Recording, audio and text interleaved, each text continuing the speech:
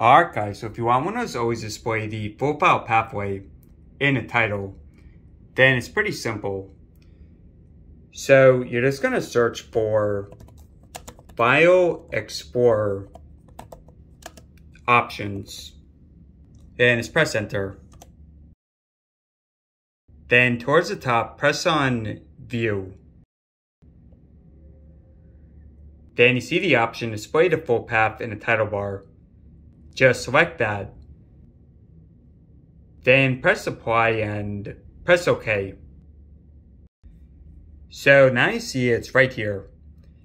Now just for example, if you want to check the file pathway, then on the keyboard just press Alt and press D.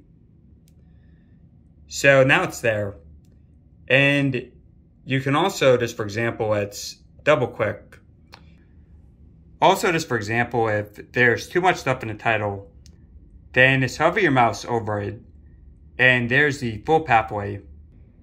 And you guys, all there is to it. So hope this helped out.